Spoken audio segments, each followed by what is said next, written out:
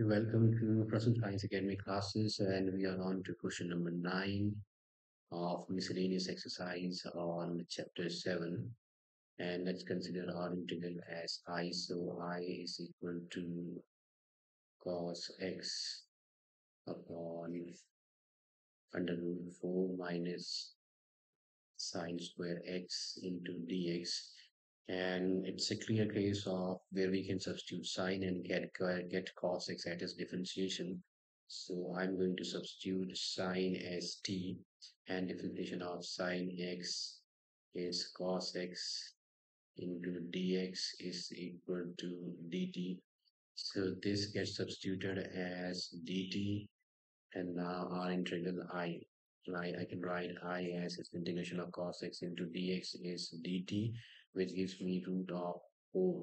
4, it's 4 minus d square, and finally I can write it as integration of 2 square minus t square.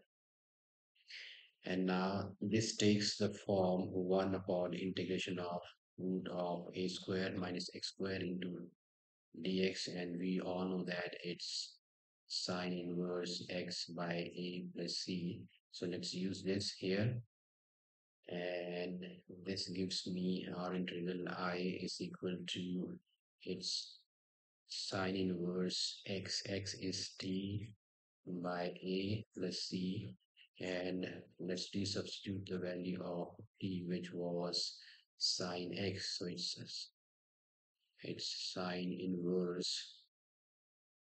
Okay, so it's sine inverse sine x.